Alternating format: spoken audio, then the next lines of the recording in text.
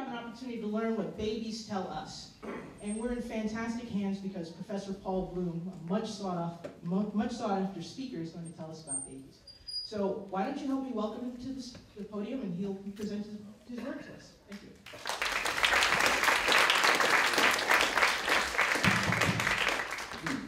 Thank you. Can people hear me? Just set up. Good. My name is Paul Bloom. I'm a professor in the Yale Psychology department. This may be a bit of an unusual Science Saturday. I'm not here to talk about physics or chemistry or biology. I'm here to talk about the science of the human mind. And I actually want to talk about a specific problem that's long interested me, and that has to do with human kindness. The question is, where does human kindness, human niceness come from? And I'll start with a story that the anthropologist Sarah Hrdy tells in her great book, Mothers and Others. So Hrdy describes being on an airplane. And she's not flying business class, she's not flying first class, she's flying coach. She's crammed in with a lot of people. She's sitting squeezed in with people.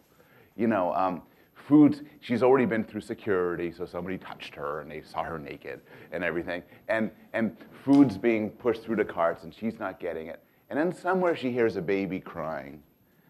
And she sees other people and are kind of rolling their eyes.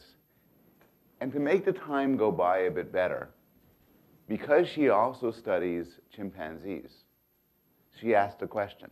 She says, I cannot keep from wondering what would happen if my fellow human passengers suddenly morphed into another species of ape. What if I were traveling with a plane load of chimpanzees? Any one of us would be lucky to disembark with all 10 fingers and toes still attached, with the baby still breathing and unmaimed. Bloody earlobes and other appendages would litter the aisles. Compressing so many highly impulsive strangers into a tight space would be a recipe for mayhem. How many people here have ever flown on a long flight? How many people here on the flight, when a plane landed, there were body parts on the floor?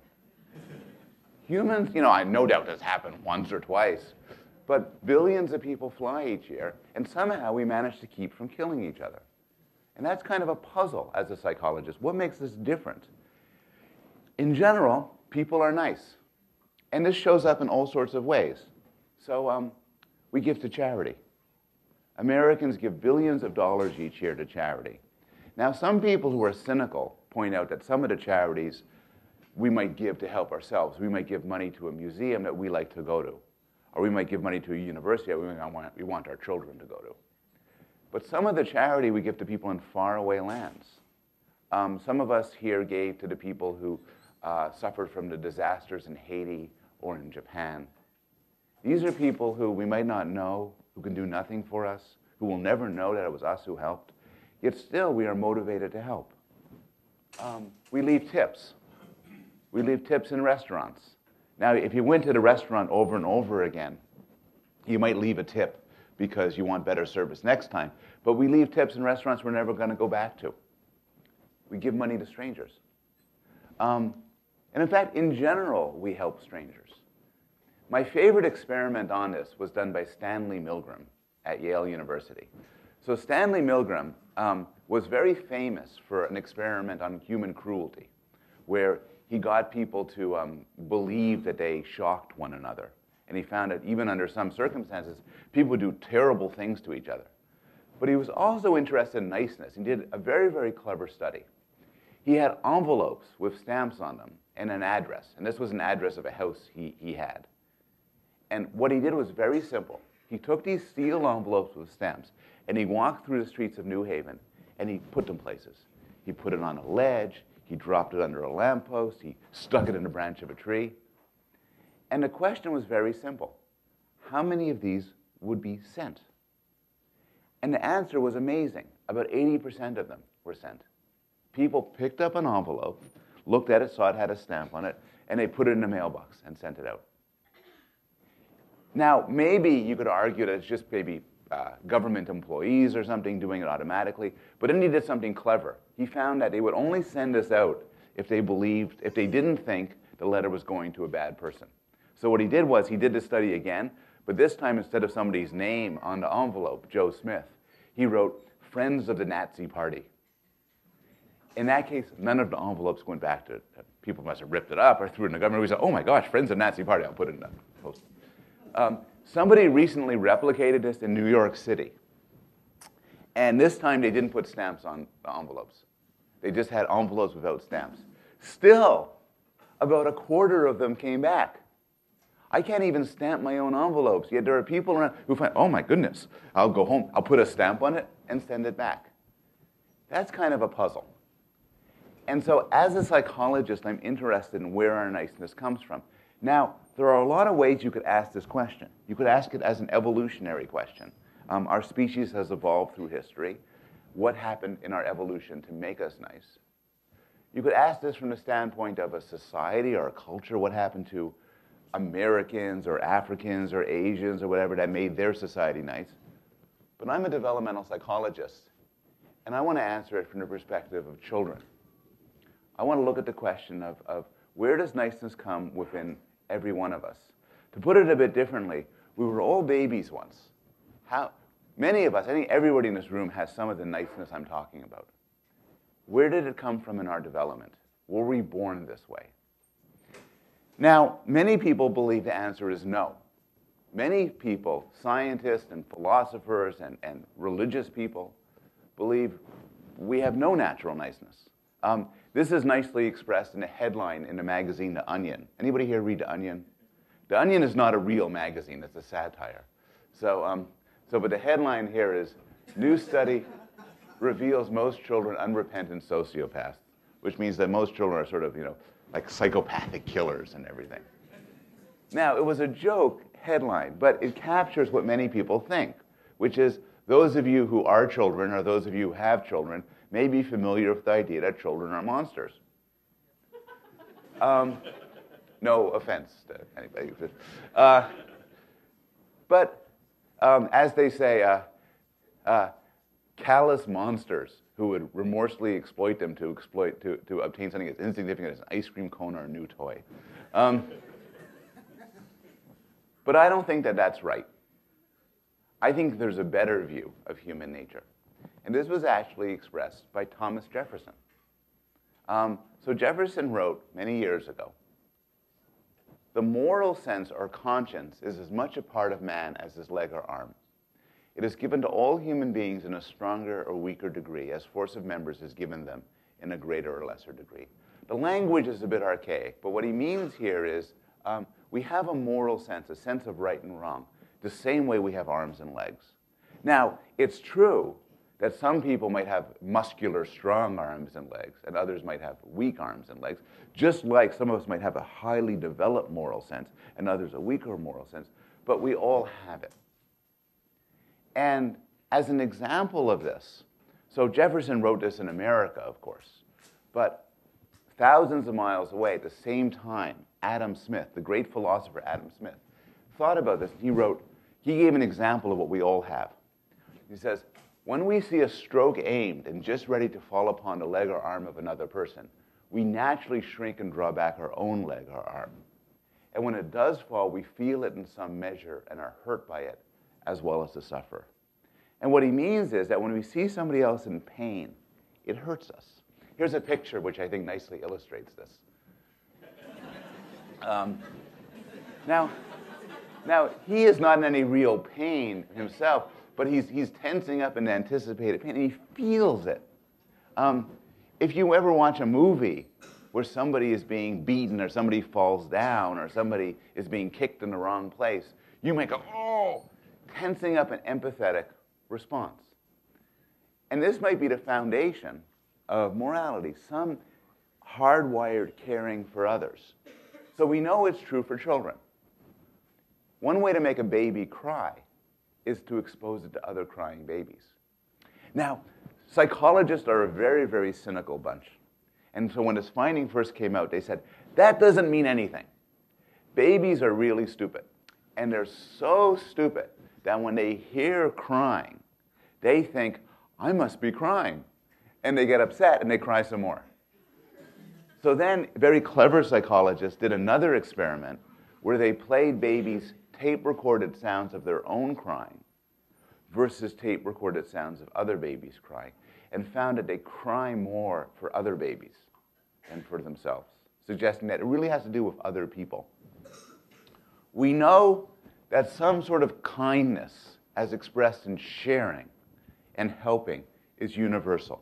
Humans everywhere will often share, even share food with those close to them, like their brothers and sisters, like their close friends. Recently, people have studied this in the laboratory. So, in a very nice study by Felix Varnikin and Michael Tomasello, they put toddlers in a situation where an adult was in some sort of trouble. And they wanted to see if the toddler would help the adult, even if nobody was prompting him. And I'll show you a short video from one of their studies that illustrates this.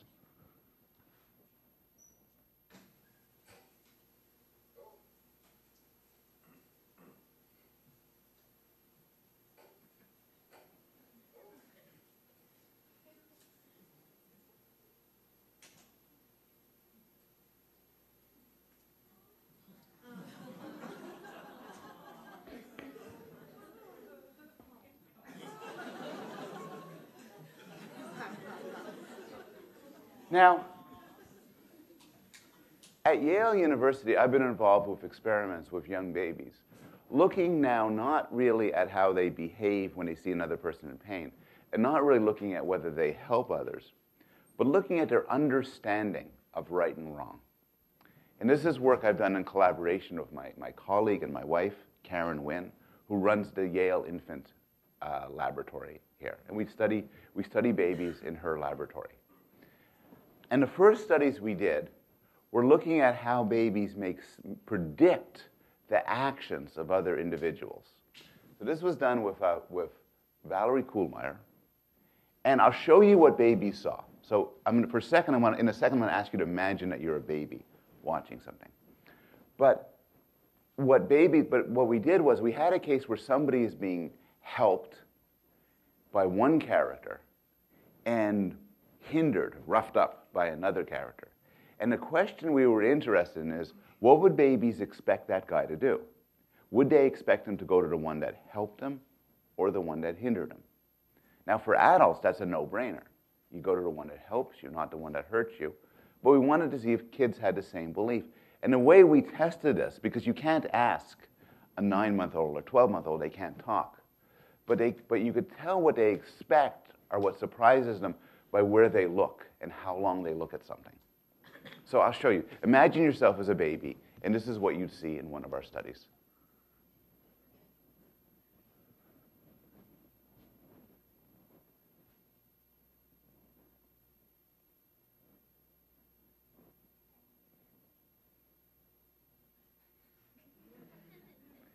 And then we would show you different videos. We'd show you a video like this,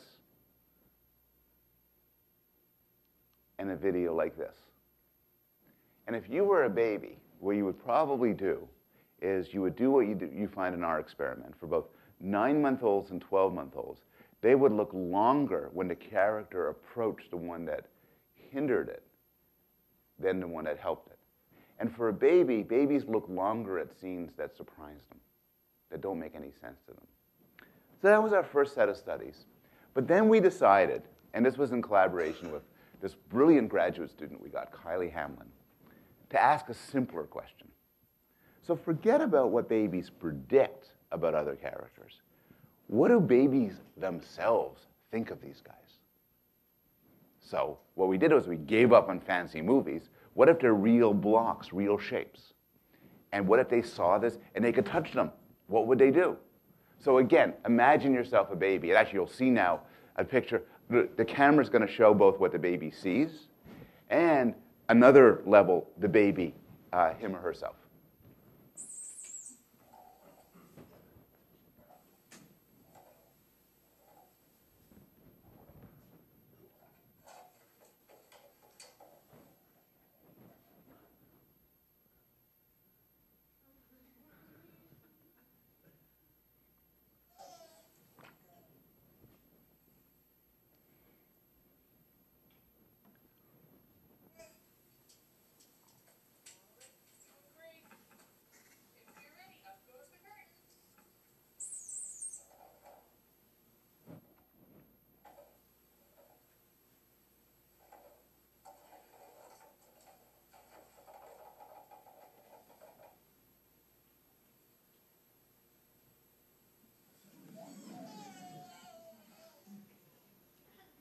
So then we wanted to see which one the baby liked more, the good guy or the bad guy. Now again, you can't ask a baby. But there, to determine which one the baby likes more, you could get the baby to choose. And before I tell you the results of this experiment, I want to tell you a little bit about the methods we use to test babies. Because some of you might wonder here, how do we know the baby is choosing the one that's the good guy or bad guy? Maybe the baby likes a certain color or a certain shape. And the way we figured that out experimentally is we do something, the word is counterbalancing, but what this basically means is we make sure that half the time the good guy is blue and half the time the bad guy is blue. We make sure half the time the good guy is a square and half the time the bad guy is a square. And that way we know that if babies have a difference, they can't be doing it on the basis of color and shape. Some of you may be wondering about something else. How do we know the mother who's holding the baby isn't cueing the baby somehow? Or the person who's holding up the choice isn't cueing the baby somehow? And the way we get it, not because they're trying to fake the experiment or cheat, but because unconsciously, they might do it. And the way we do it is, and here's another experimental word, blind. They don't know themselves what the right answer is. So the person offering the baby the choice didn't get to see what the baby saw. So she doesn't even know what the right answer is. She couldn't cue even if she wanted to. This is an example of a baby making a choice, just so you can see what it looks like.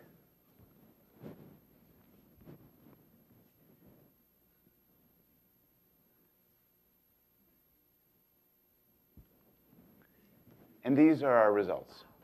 For both 10-month-olds and 6-month-olds, they would tend overwhelmingly to reach for the good guy than the bad guy. This was published in the journal Nature a couple of years ago, and I think for any of these papers, I'm going pretty quickly through them, giving you a general sense, but you could always email me. My email is paul.bloom@yale.edu. I will answer any questions about this, and I will also send you any of the papers for the details. We also want to test 3-month-olds. Now, 3-month-olds are, as some of you know, they're meatloafs, they're lumps. They can't even reach. But they could do one thing. They can look. And we knew from other studies that babies tend to look at the one they like. So we redid the study. This time, we didn't ask them to reach. We just held up these guys, and we saw which one they looked at longer. And we found they looked at the good guy, what we call a pro-social guy, longer than the antisocial guy. Now, the experiments I've told you so far involve this helping up a hill and pushing down a hill. And some of you might be thinking, because we worried about this too, maybe there's something strange about that. Maybe you don't want to do all your research using one design. So we began a few years ago to do different good guy, bad guy scenarios. And I'm not going to go through these in detail, but I'll give you one example of a study we did. I won't tell you even the results because it worked out, but I won't give you the details. But I want you to look at these videos, and I want you to guess yourself. Imagine yourself being a baby. Who do you think the good guy is, and who do you think the bad guy is? And I'll show you 2 videos, one after the other.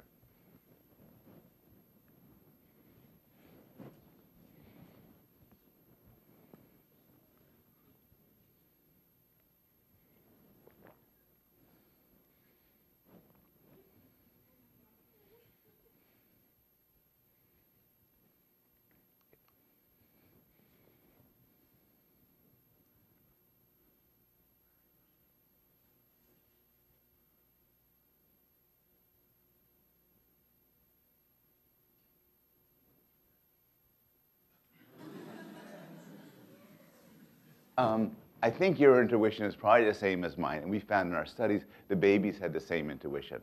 I won't show you data, but I'll show you what I find is a very cute film of a baby making a choice.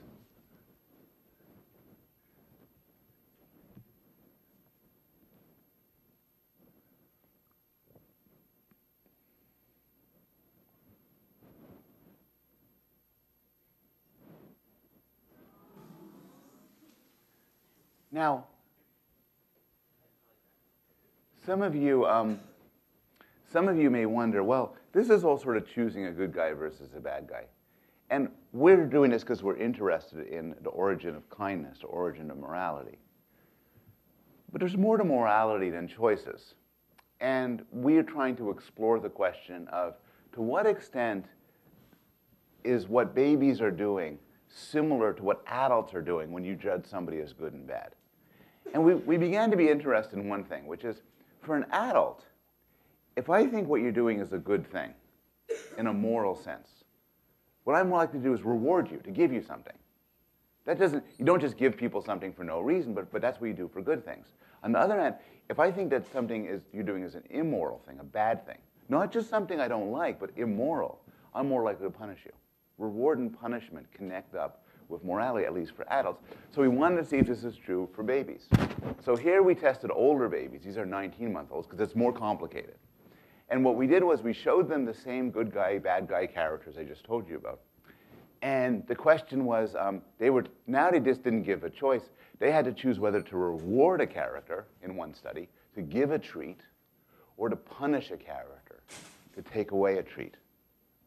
And here are the results. When the question was, who do you reward, they tended to reward the pro-social guy. That's a fancy word meaning the good guy. But when the question was, who do you punish, they tend to punish the antisocial guy, the bad guy. I'll show you a little clip, which is my favorite baby clip that I've ever seen. And I will warn you, I'll be honest, most babies didn't do this. But this wasn't a punishment experiment. So what just happened was a baby took away one from the bad guy, and then he did something else. He whacked him. I think these experiments suggest that there's a sense of natural niceness to us. What we find in babies is some sort of care for others, some ability to do moral evaluation, to judge right and wrong, and some sense of justice. I think that when it comes to adults, at least, this niceness isn't just a sort of burden we suffer through, but a source of pleasure. So I'm going to do something absolutely terrible right now, and I'm going to mention I have a book that I just published. You can get it at Amazon for a significant discount, called How Pleasure Works, which is about the pleasure of everyday life. And one argument I make in the book is that kindness, morality, is a great source of pleasure. I'll tell you this, and I'll give you two arguments for this. One argument is, if you ask people how their lives are doing, how happy they are, how rich their lives are, and then you ask them, how much do you give to charity, and how much do you volunteer, the answers are very tightly related. The technical term for that is they're correlated, and that means they go together. Find me somebody who's very happy, I bet that person gives a lot to charity and volunteers. Find me somebody who's very sad, I bet the person doesn't. Now, there are exceptions, and one could be very critical about which way it goes. Maybe volunteering makes you happy, or maybe being happy makes you more likely to volunteer. But there definitely is a connection. A second bit of evidence is from laboratory studies. So it turns out that studies of what makes people happy, sometimes indicated by brain scans, find that one of the best things you could do with $10, from a selfish point of view, if you only care about your own happiness, is to give it away. The act of giving away something to somebody who you perceive as needy is a great boost in happiness. We are naturally nice. And that's sort of the first main part of my talk. But now I want to turn a little bit and kind of get a little bit more cynical. We're naturally nice to those around us, but how do we instinctively respond to strangers? How do we instinctively respond to people who aren't part of our group? And the answer, I think, is with fear, hatred, and disgust. So we see this in babies. When babies are about 9 months of age and they encounter a stranger, they feel a lot of anxiety. Psychologists who are very, very clever have used a wonderful term to describe this called stranger anxiety. And now you could say, well, that's babies. But it turns out that most humans in small-scale societies, so I'm not talking about a big society composed of millions of people like we live in here, but a smaller community like where most humans used to live, in the situations where we've evolved, you find a similar response to strangers. I'll give you two quotes that support this. One is by the anthropologist Jared Diamond, and he's talking about small groups in Papua New Guinea. And he writes, "To venture out of one's territory to meet other humans, even if they lived only a few miles away, was equivalent to suicide." Margaret Mead is one of the world's most famous anthropologists. And she was famously a defender of what was then called primitive societies. She would argue that we should actually live our own lives more like those in primitive societies. But she was also very honest about how these people dealt with strangers. And she wrote, "Most primitive tribes feel that if you run across one of those subhumans from a rival group in a forest, the most appropriate thing to do is bludgeon him to death." I'll finally say something brief about disgust. So disgust is a human universal. It has a basic facial expression when you're disgusted. You go, ooh. And we are mostly disgusted everywhere by animals and animal byproducts. What I mean by, I want to give you a list of things, and I bet people will find everything on the list gross. Imagine it dumped on your lap.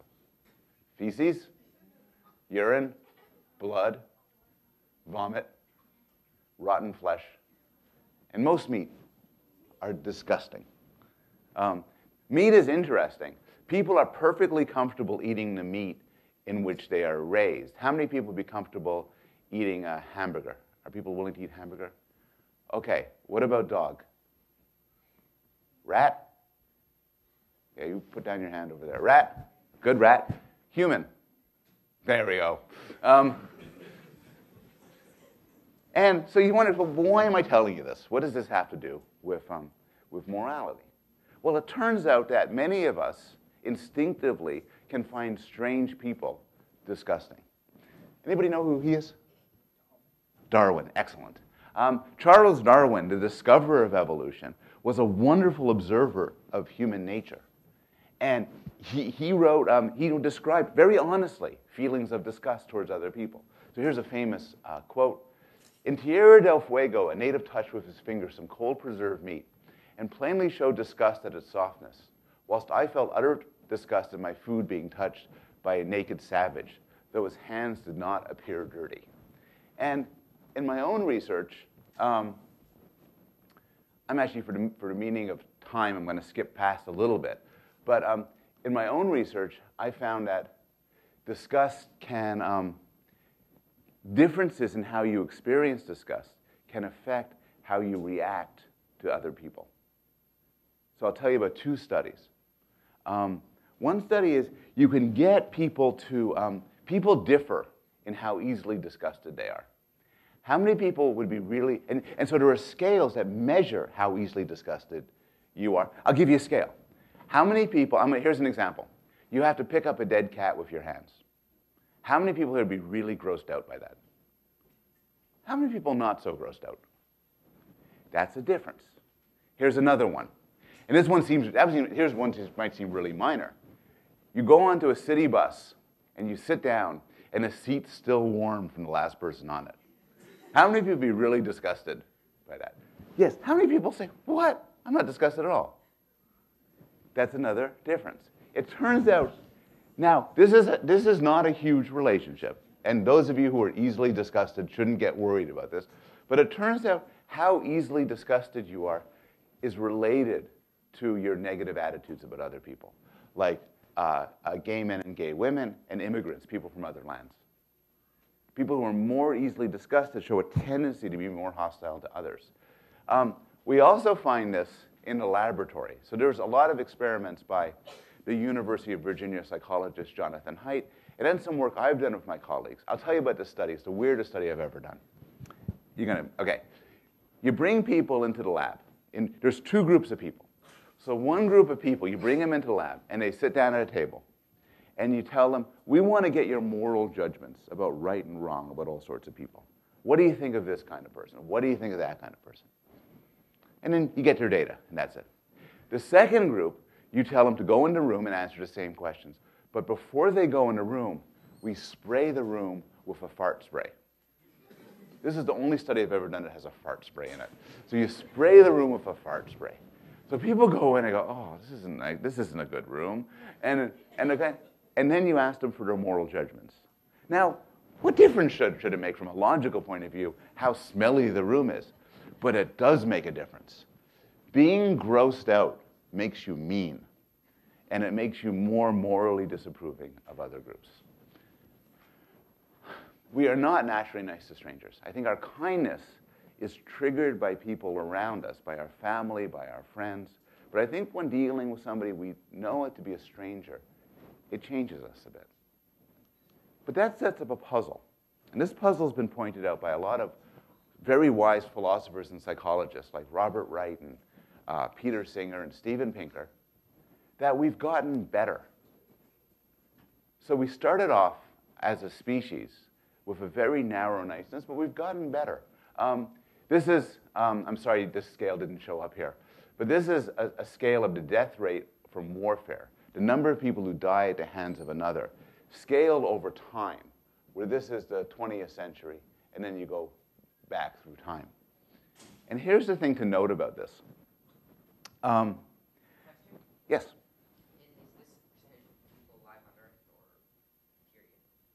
Good question. Each of these bars is the proportion of humanity. So, one way of looking at this is, you could say, many people say that the last century was the bloodiest century. It was a horribly bloody, vile, and terrible century. And when you add up all the numbers of people who died in World War I and World War II, you find a lot of humanity died at the hands of others. It was absolutely horrific, the 20th century. The only thing worse than the 20th century was the 19th century, which was really bad. The only thing worse than the 19th century was the 18th century. And it turns out that if you are born now, as a human now, your odds of getting killed by another person are far less than if you were born 1,000 years ago. And far, far less than if you were a hunter-gatherer in a small society. And this is an objective sense in which humans have gotten better. Then there's other ways. We have made, I think, moral progress. Most humans in this room think that slavery, sexism, and racism are bad things. They're morally wrong. But when you get to a certain point of our ancestors, they wouldn't say they were morally wrong. They had the same brains as us, but they had different beliefs. Also, we are kind to those who are neither family nor friends.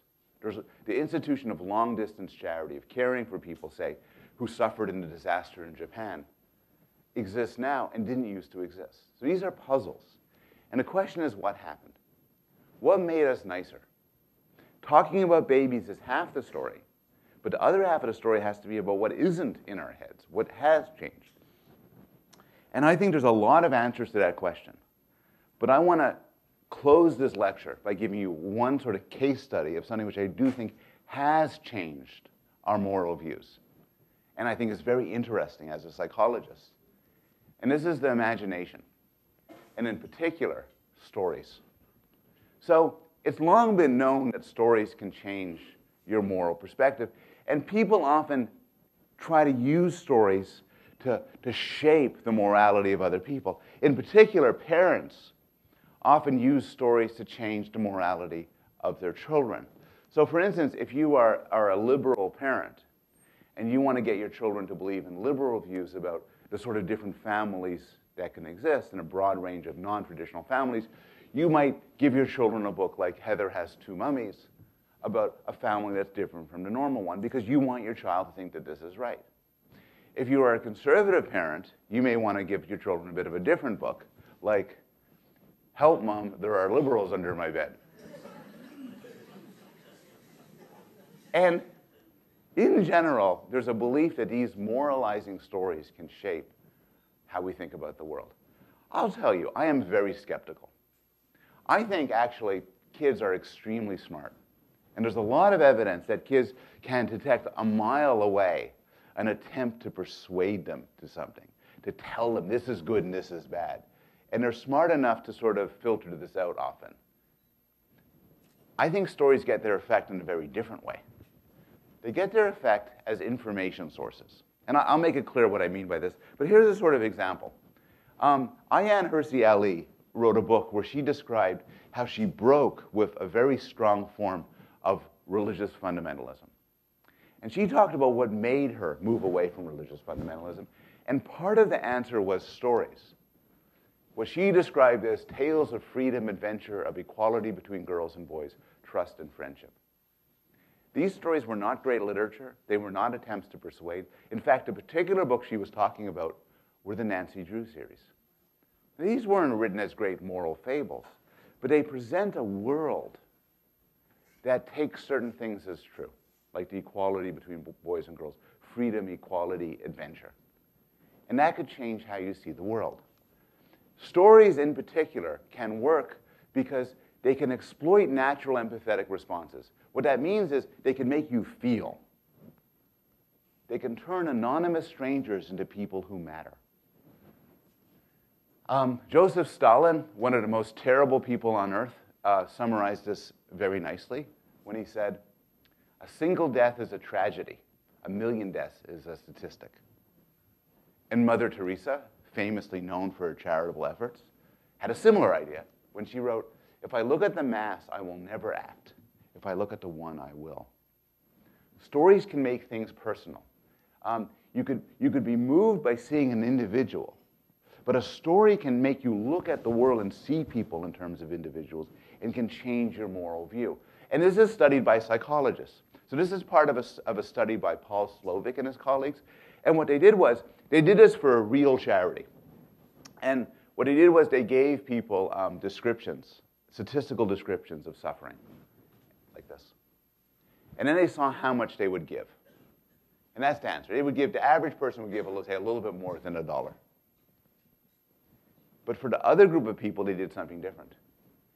They showed a picture and a name and a person. And that had a huge effect. Now, all of this may be news to psychologists. It's not news to the people who construct charities. They don't throw numbers at you. They throw people at you. I'll give you an anecdote of mine for when I was a graduate student. I was arguing with a friend of mine saying we should give a lot more to charity than we give. Americans are too selfish. And finally he got really fed up with me and said, "How much do you give to charity?" And I said, "Dude, I'm making a theoretical argument here." But I thought about it, and I didn't give very much. So I contacted what's now Plan USA and asked them for information about their charity. And a little while later, this was before the internet got so popular, I got a package from them. And I remember opening up the package and expecting to see pamphlets full of numbers and data, but they did something extraordinarily clever. They sent me a child. They said, "Thank you for writing. We know you're not committed, but if you choose to commit, here is the child whose life you will save." And they had a photograph and a letter he wrote and a drawing of his house and where he lived in his village, and it was immensely persuasive. We are wired up to be incited to kindness by seeing people, not numbers, not statistics. And this could have an effect on our morality more generally. The philosopher Martha Nussbaum talks about this in the context of Greek tragedies. So she says that although all of the future citizens who saw ancient tragedies were male, they were asked to have empathy with the suffering of many whose lot could never be theirs, such as Trojans and Persians and Africans, such as wives and daughters and mothers. What stories can do is they could take the world from being an undifferentiated mass, move you to think about them as specific individuals, and have you think about them as friends and family.